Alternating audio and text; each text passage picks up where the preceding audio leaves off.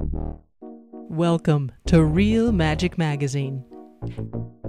In this issue of Real Magic Magazine, John Armstrong is mucking around with some gambling moves. Now, they're aces. Garrett Thomas shows you a better way to practice the top change. So there's many moments that you could do the move, and you'll just, because of the practice you do, you'll be able to go there.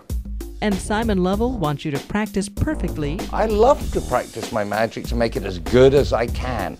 And David Kay talks about you see, I don't. And this has been happening for 300 years. David Regal shows us a few tricks that would make a great Christmas gift. And well, sometimes you get what you want. Sometimes you don't. And when you don't, well, then it's time to buy something for yourself. Wayne Kawamoto talks with Wayne Dobson about how MS has affected his approach to magic. I'm not just saying it because I had to, but I became a better magical thinker. And we've got part 2 of our interview with Daniel Garcia. He talks about working with David Blaine. And David, he says, look, I want to do this trick. And he tells me this trick, this effect. And he says, how would you do it? And so, I mean, the first thing that came to my mind, I said, oh, well, I would do this. And I drew a sketch down.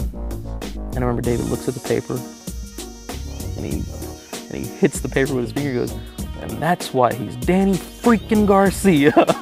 And so that was like a humbling thing, you know what I mean? I was like, Jesus, come on, man.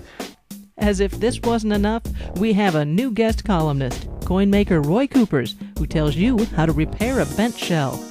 And for anybody that's spent a lot of money on a shell set, this is very upsetting. But wait, there's more. In every issue, we have 3 tricks and 3 moves for you to learn, all for $10. It's the best deal in magic today. So let the experience happen. Real Magic Magazine. Television for magicians.